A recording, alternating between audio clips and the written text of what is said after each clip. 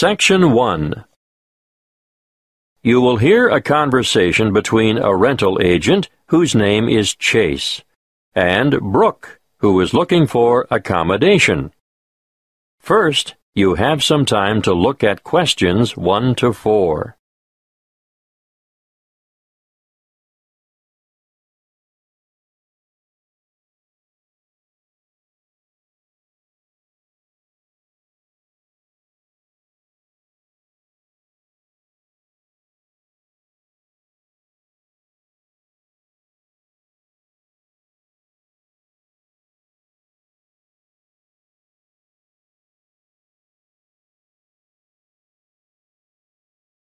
Now we shall begin. You should answer the questions as you listen, because you will not hear the recording a second time. Listen carefully and answer questions 1 to 4. Good morning. My name is Chase. I'm the duty agent. Good morning, Chase. I'm Brooke Fields, and I'm looking for new accommodation. I'm sure I can help you with that, but let's get some particulars first, Brooke. What did you say your family name is? Fields. Good. Now, how old are you, Brooke? 26, almost. I'm still 25, but my birthday is next month, on the 24th of September. I see. And how long have you been in Australia? Quite a while now. I came 3 years ago and spent 18 months in Melbourne at first. How long have you been in Brisbane? A year. But... Oh yes, I forgot to say, I was in Adelaide for 6 months, but the weather was too cold in winter, and I didn't like it there. You'll like it here, then? Oh yes, I do. Now, what's your current address? Unit 4, 5 Trade Winds Crescent. But I'm only there for 3 more weeks. I've given notice already. I'm going to have to move quickly to find you something soon. What's the postcode for Trade Winds Crescent? 5217.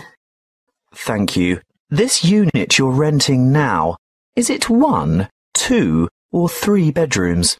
2 bedrooms and 1 bathroom. And are you looking for something similar in a unit or an apartment? Yes, 2 bedrooms will suit me just fine. But I often have family or other visitors come to stay, so I'd like an extra bathroom. I can understand that. Look, I've just listed an apartment with 2 bathrooms that might suit you. Would you like to have a look? Have you got time now? Good. Before you hear the rest of the conversation, you have some time to look at questions 5 to 10.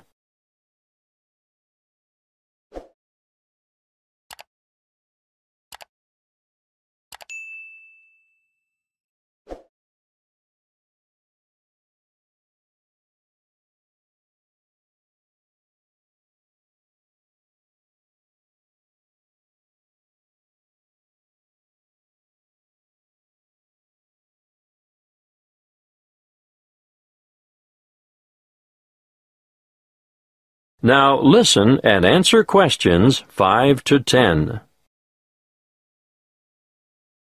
Well, here we are. What do you think? It's nice, but I wonder whether it gets too hot and stuffy in summer without air conditioning. I shouldn't think so. Did you notice the ceiling fans in all the rooms? Yes, but will I be able to have the windows open? There are no insect screens. Ah, well, there's a reason for that. Insects aren't a problem here. You may not get the sea breezes in this area, but there are other benefits. What do you think of the kitchen? Pretty good, really. It might not be very big, but it has a fresh, up-to-date feel and modern appliances. I just love this cute little pantry, too. The landlord has recently done all the floors. Do you like the carpet in the bedrooms? Oh, yes, I do. A good neutral colour. I especially like the living room. The polished timber floors are lovely.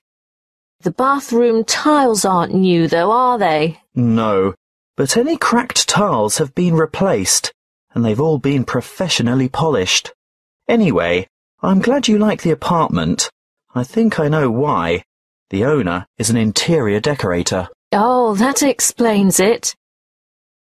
But there's just one problem, though. What's that? The rent is $300 a week. That's a bit more than I have been paying. Well, this is a better area than where you've been living, and the apartment is beautifully appointed. Yes, but $280 is my budget, really. And how am I going to raise 4 weeks' rents for the bond? That's $1,200. Well, that could be negotiable. I'll talk to the landlord and see how he feels. He might consider taking 3 weeks instead. By the way, could you sign a long-term lease? No worries. I've just started a new job in the city, so I'll be around for quite a few years, I hope. Well, that's great. Is your salary direct credited to your bank account? Yes, of course. So it won't be a problem to set up the same system for regular rental payments? I suppose. But I paid my last landlord by cheque or sometimes cash. Well, our agency only accepts electronic methods of payment. It's more secure and it keeps the bookwork nice and tidy. Yes, I see. Well, think it over, but you'll have to be quick. A property like this will be snapped up in no time. Oh, one more thing. It's a bit unusual in this day and age where tenants are expected to cover all the utility bills, like power, telephone and internet, but for some reason the water is bulk billed to the whole apartment block, so the charge for that is included in the rent. Well, that's a bonus, I guess. That is the end of Section 1. You now have half a minute to check your answers.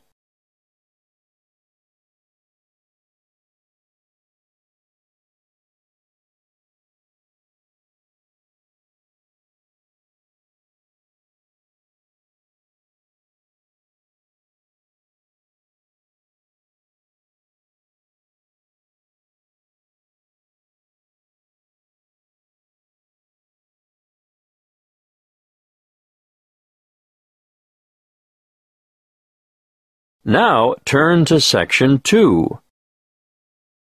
Section 2. You will hear a crime prevention and fire safety officer talking to a group of new residents.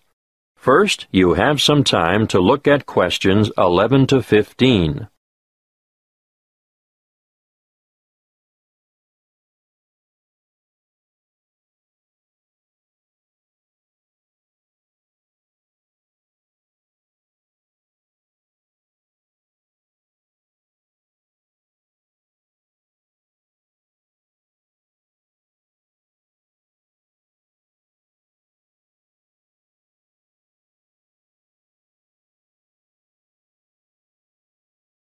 Listen carefully and answer questions 11 to 15. Good evening. Last week, Mr. Jenkins spoke to you about home security. My name is Malcolm Fletcher, and tonight I'm going to talk about personal safety when driving and fire safety in the home. Of course, we shouldn't go around perpetually frightened of all the bad things that might happen to us, but there are some sensible precautions that we should all take to avoid getting hurt. You probably know already that a great number of serious assaults occur in the vicinity of motor vehicles. You should always be alert when walking to your car and check the rear seat of your car before getting in. This is especially important in isolated parking areas or the far corners of major shopping complexes. Now, once inside your car, get into the habit of locking the doors. Always keep the windows up and the doors locked, especially if you're travelling alone. If at all possible, steer clear of isolated roads after dark. Even with all the high-tech communication devices we have today, many serious crimes are committed on lonely back roads. Make sure your vehicle is mechanically sound, and ensure you have adequate fuel in the tank at all times. If your vehicle does break down in a lonely spot, lift the bonnet and then lock yourself inside the car and call for help on your mobile phone. Never, under any circumstances, leave your vehicle and go with a stranger to seek help. It is better to wait for the police or some other emergency vehicle to stop and offer assistance. Of course, you should never pick up a hitchhiker. Some of the most serious crimes committed in this country have been a direct result of this foolish practice. If you think you're being followed by someone in another vehicle, ideally you should drive to the nearest police station. But if there isn't one within easy reach, drive to the nearest open service station or shop, or the nearest occupied house. Now, we are lucky enough to have a police station in this area. Do any of you know where it is? Look at this map on the screen, and I'll show you how to get to it from the community centre where you are now. Then, when you get home, you can work out how to get there from other directions. From the community centre, go along Bayview Street toward Maiden Avenue. At the roundabout, take the second exit onto Lee Street.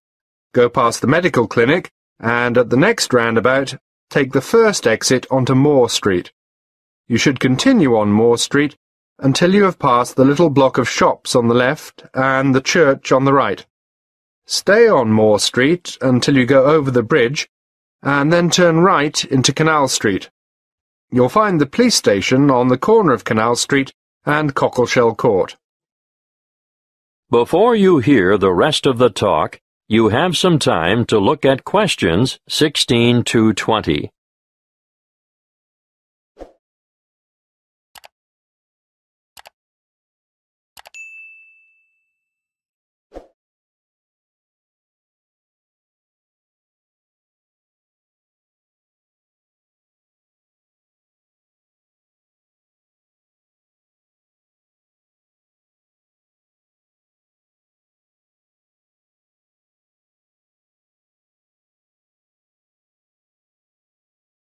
Now listen and answer questions 16 to 20.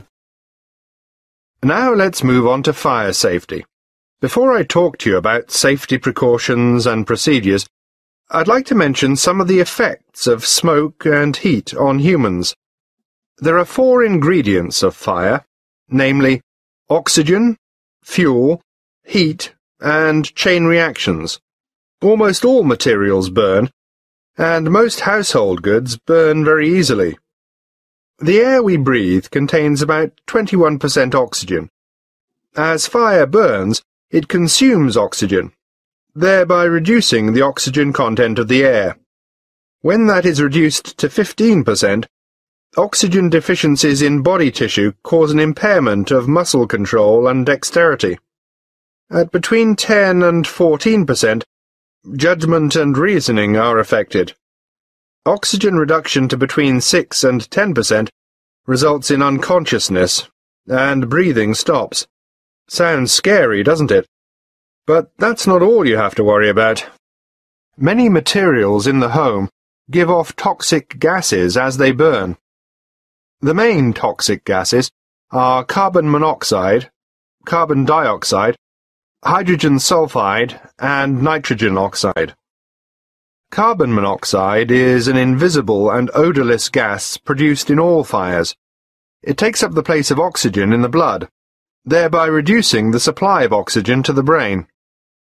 The effect of carbon dioxide is to increase the heart rate and stimulate the rate of breathing, causing an increase in the intake of other toxic gases, which contributes to, amongst other symptoms, serious oxygen deprivation. Hydrogen sulfide, on the other hand, affects the nervous system, causing dizziness and pain in the respiratory system. It does occur naturally in volcanic gases and hot springs, and it also results from the bacterial breakdown of organic matter. You're probably familiar with it. You know, it has that characteristic odour of rotten eggs. But make no mistake, in large concentrations, it's deadly. Lastly, nitrogen oxide is another extremely poisonous gas at high levels of concentration, which deadens feeling in the throat and lungs, causes swelling in the throat, and a build-up of fluids in the lungs. That is the end of Section 2. You now have half a minute to check your answers.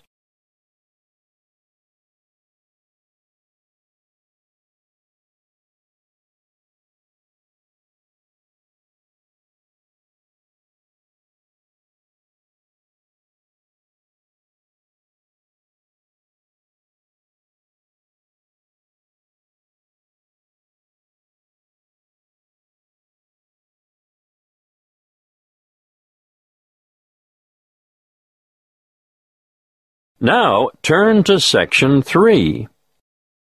Section 3. You will hear a conversation between a thesis supervisor and a student who is preparing for postgraduate study. First, you have some time to look at questions 21 to 27.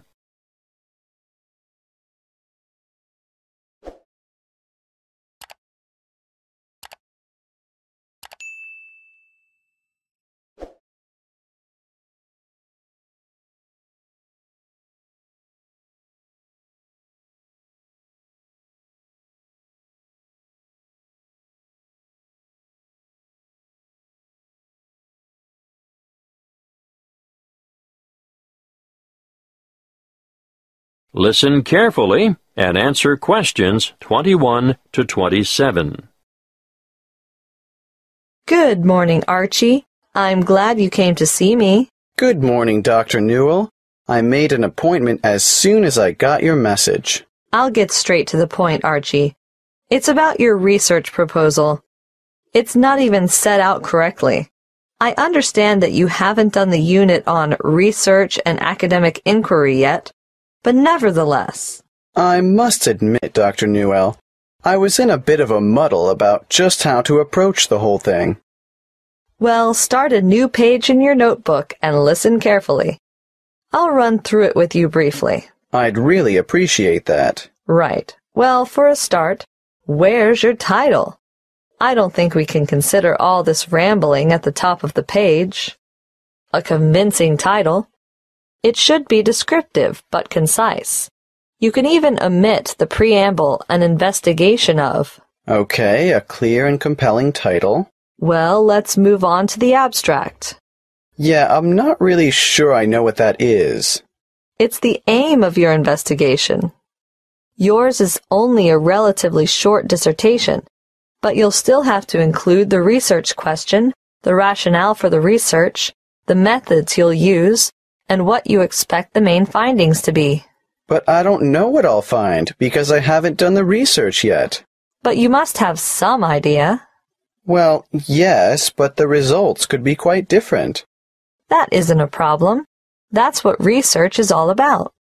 Now, moving on, some people have an introduction, and others just combine it with a literature review. In your case, I'd probably suggest you just go with a literature review. This is where I note down the books and articles that are related to my field of study, right?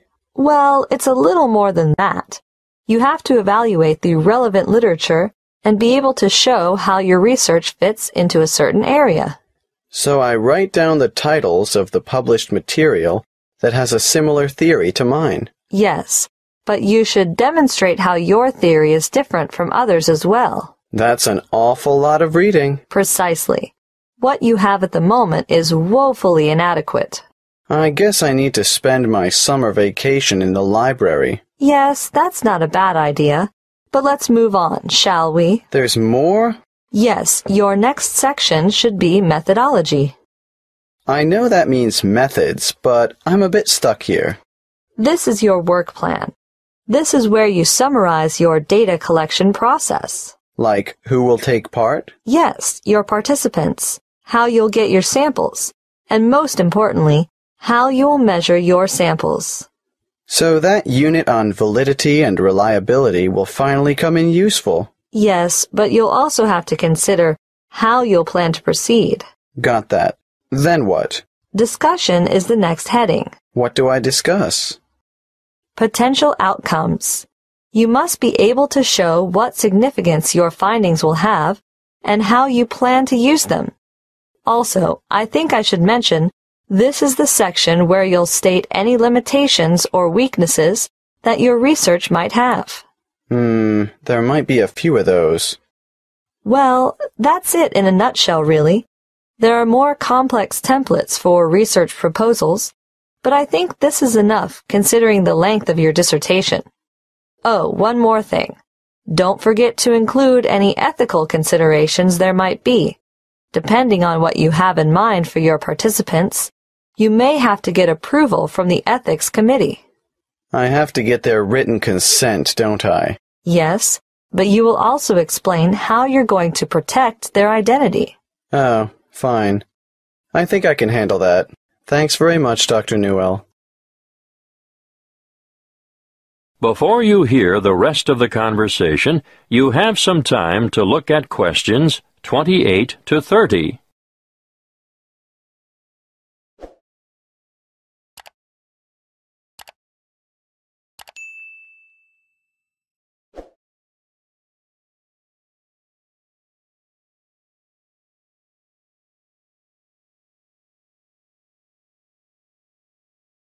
Now, listen and answer questions 28 to 30.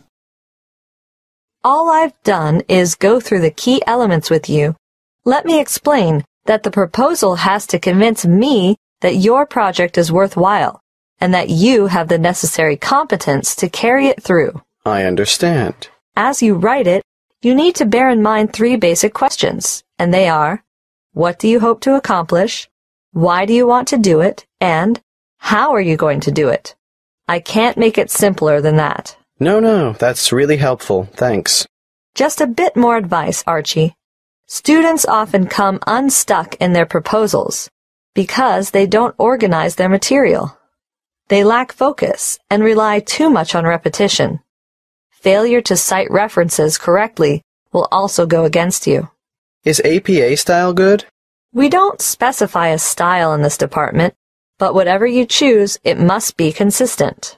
I'll stick with APA. I know that one. Good. One more thing, Archie. Don't ramble. You have a tendency to write without a clear sense of direction and include too much detail on minor issues.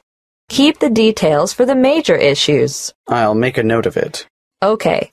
Get the revised proposal in to me by next week, and I'll have another look at it before the break. That is the end of Section 3. You now have half a minute to check your answers.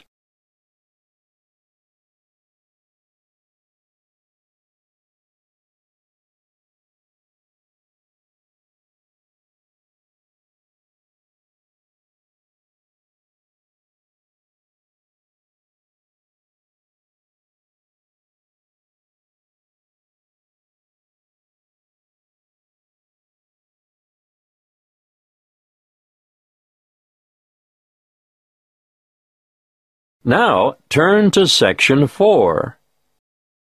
Section 4. You will hear a talk on the topic of decision-making and problem-solving. First, you have some time to look at questions 31 to 40.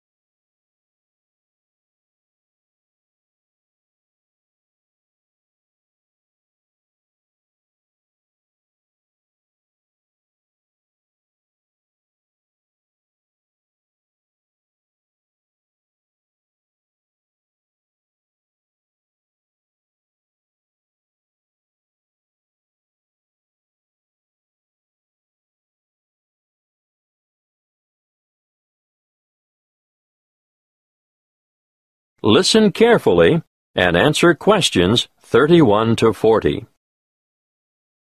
Good morning. Today, as part of your business management course, we're starting a unit on problem-solving skills and decision-making. Let's start with a powerful decision-making technique developed by Edward de Bono in his book 6 Thinking Hats, which you'll find on your required reading list. The method works by compelling you to move outside your habitual ways of thinking.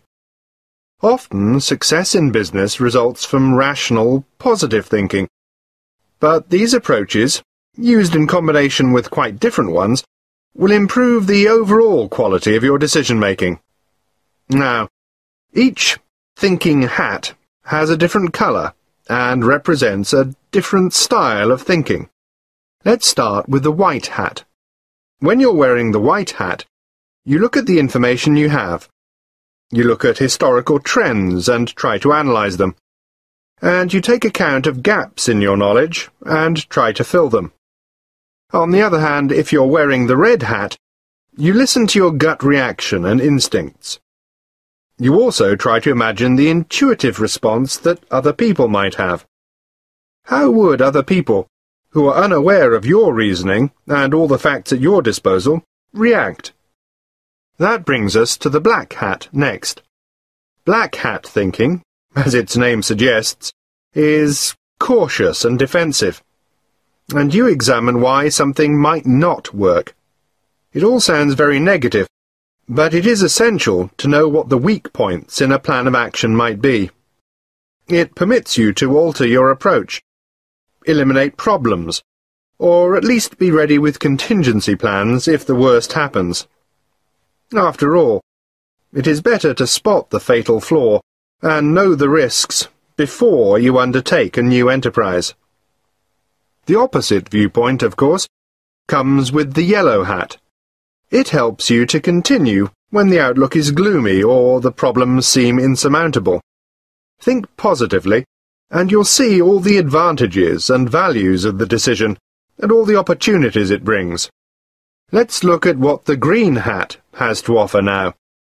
It stands for freewheeling, imaginative, inspired, innovative thinking, where there is little or no criticism of ideas.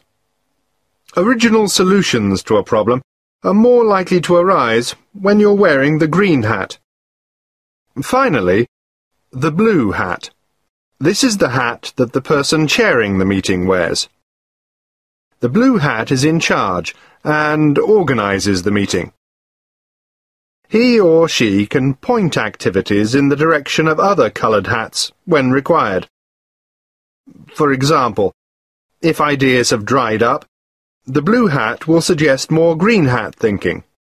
If there is too much exuberance and enthusiasm for an idea, the blue hat will ask for black hat thinking to ensure that any possible defects have been addressed. Needless to say, you can use 6 thinking hats by yourself, but it really comes into its own when participants with different thinking styles come together to make a sound decision. Now, another useful way to generate radical ideas or creative solutions to a problem is brainstorming. You're all familiar with the term brainstorming, and I'm sure you've all done it from time to time. But even in well-managed groups, sometimes big egos intimidate less confident participants, who in turn may feel pressured to conform, or are inhibited because of their respect for authority. What I would suggest in this case is a system called the stepladder technique. If you follow the flowchart on the board, you'll see there are just 5 basic steps. Firstly, members contribute on an individual level. The task is presented to them. They're given time to think and form their own opinions about how to solve the problem. You do this before you get them together as a group. Secondly, you form a core group of just 2 people and allow them time to discuss the topic of concern. In the third step, a third member is added to the core group, but, and this is most important, that third person presents his or her thoughts before having a chance to hear the proposals that have already been put forward. When all three have explained their ideas, then they can consider their options collectively. In step 4, the same process is repeated. A word of advice here. Keep the group small to maximize effectiveness. You can limit the numbers to 4, or add more, but I wouldn't go above 7. Not if you want a good quality decision. The last step in the process is to get a final decision, but only after all members have been included and had the opportunity to communicate their ideas. The main benefit of this step-by-step method is to give even the most diffident and quietest people the chance to share their ideas before they can be influenced by others. That is the end of Section 4. You now have half a minute to check your answers.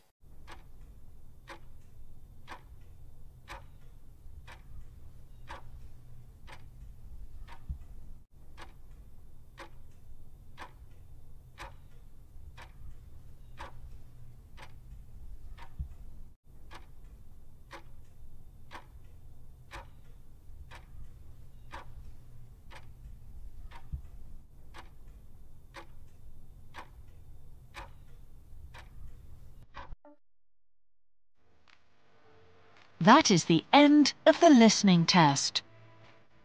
In the IELTS test, you would now have 10 minutes to transfer your answers to the answer sheet.